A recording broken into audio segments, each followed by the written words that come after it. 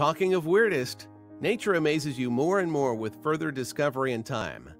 Hi, this video will make you think next time you hear a chainsaw in the neighborhood.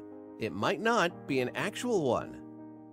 This bird is not famous for its dance like a peacock or looks like Macau.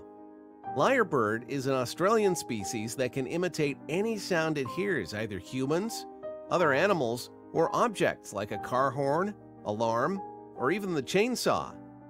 This ability makes the bird one of the, if not the, most extraordinary bird in the world. You thought your pet parrot is cool, then you have been challenged by the lyrebird. Any sound in the world, like literally any, this bird can mimic. I'm sure when it is an open stage, we already know who is the undisputed winner.